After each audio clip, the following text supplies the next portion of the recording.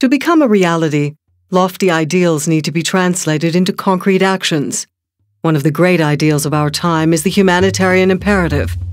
The notion that there exists a right to receive and to give humanitarian assistance wherever it's needed in order to prevent and alleviate human suffering, protect life, and ensure respect for all human beings without discrimination. When disaster strikes, the humanitarian imperative boils down to ensuring that people have access to water and food, shelter and healthcare, protection and safety, and that they're listened to.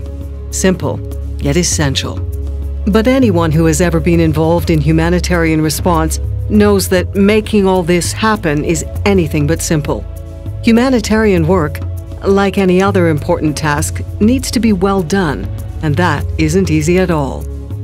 The story of the Sphere project it's the story of key actors in the humanitarian sector getting together to make sure that the lofty ideals that drive their work are translated into common principles, minimum standards, actions, indicators. In other words, concrete, measurable benchmarks that help them achieve greater quality and accountability in their work while performing their tasks professionally. This story begins in the 90s. Back then, many changes were taking place in the humanitarian sector, including the fact that some new players, like the military and development agencies, were entering the field. In 1994, an estimated 800,000 people were killed in the Rwandan genocide. Following this tragedy, a multi-donor evaluation concluded that if humanitarian agencies had done a better job, more lives would have been saved. The Rwandan tragedy was a catalyst, and in 1997, a group of humanitarian non-governmental organizations and the Red Cross Red Crescent movement set up what came to be known as the Sphere Project, a unique voluntary initiative aimed at improving the quality and accountability of humanitarian response. By 1998, a trial edition of the Sphere Handbook was ready. At its core was the Humanitarian Charter, a summary of common values and principles guiding humanitarian work. In addition to the Charter, a series of universal minimum standards for life-saving areas of humanitarian response were established. The first published edition of the Sphere Handbook saw the light in the year 2000. It quickly became a success and was translated into 29 languages. The second edition of the handbook came out in 2004. It met the same wide acceptance as its predecessor. 13 new language versions were added. By the end of the first decade of the 21st century, new developments in the humanitarian sector made it necessary to again revise the Sphere Handbook. Over 2.5 years, more than 650 experts from some 300 humanitarian organizations, including all the relevant United Nations agencies, were involved in this revision. The result of this wide consultative process, which has in itself been an achievement in terms of collaboration within the humanitarian sector, is the Sphere Handbook 2011 edition. The third edition of the Sphere Handbook has some significant changes. Its core is still the Humanitarian Charter, which has been completely rewritten, incorporating clearer language and stronger linkages with the minimum standards. The Charter affirms that humanitarian response is based on the principle of humanity and the humanitarian imperative.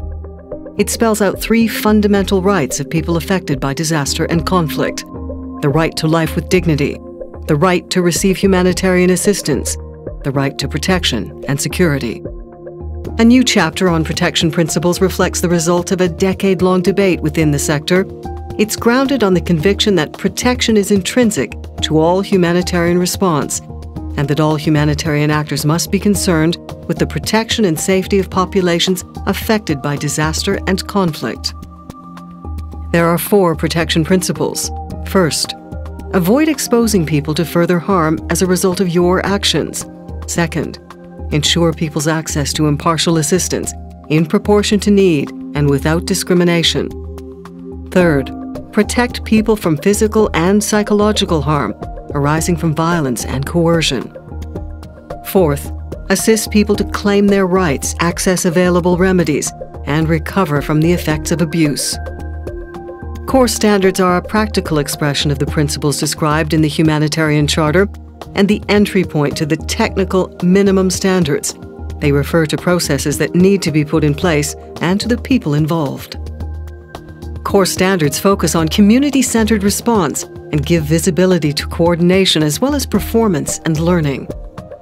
Taken together, the Humanitarian Charter, the Protection Principles, and the core standards constitute the backbone of the Sphere Handbook. By stating that humanitarian response is that which is concerned with the basic rights of people affected by disaster and conflict, these three tools affirm humanitarian principles as paramount. It's this focus on rights that distinguishes true humanitarian action from service delivery and identifies humanitarian organizations as the key actors in humanitarian response. The minimum standards are a compilation of best practices in the sector and a practical expression of the principles stated in the Humanitarian Charter. They do not stand alone. They need to be read together with the core standards. The minimum standards cover 4 areas of humanitarian response, which are critical determinants for survival in the initial stages of a disaster. They are water supply, sanitation and hygiene promotion, food security and nutrition, shelter, settlement and non-food items, and health action. These 4 technical chapters have been restructured in the revised edition of the handbook. They include minimum qualitative standards, key suggested actions to help meet those minimum standards, key indicators that make it possible to measure whether a standard has been attained, and guidance notes addressing practical difficulties, priority issues, and dilemmas. While the Sphere standards are meant to be universal, the handbook helps humanitarian actors to recognize different contexts and adapt response programs to them. It offers guidance on how to attain universally applicable standards in concrete situations. When the circumstances make standards impossible to meet, they are still useful as guidance. Furthermore, by explaining why they've not been met, they serve as accountability benchmarks. In addition to the rewrite of the Humanitarian Charter, the new chapter on protection, and the restructured technical chapters on minimum standards, the handbook has some other new features. It takes education in emergencies as well as humanitarian reform into account. It considers emerging issues like civil-military relations, cash transfers, and early recovery of services and livelihoods. A series of cross-cutting themes address vulnerability factors such as gender, children, and HIV and AIDS, among others. The Sphere Project story started a decade and a half ago. Today, with its rights-based, people-centered approach, the Sphere Project and its handbook help equip humanitarian actors to continuously strive for quality and accountability in their work. The project has become a force for cooperation and coordination within the humanitarian sector.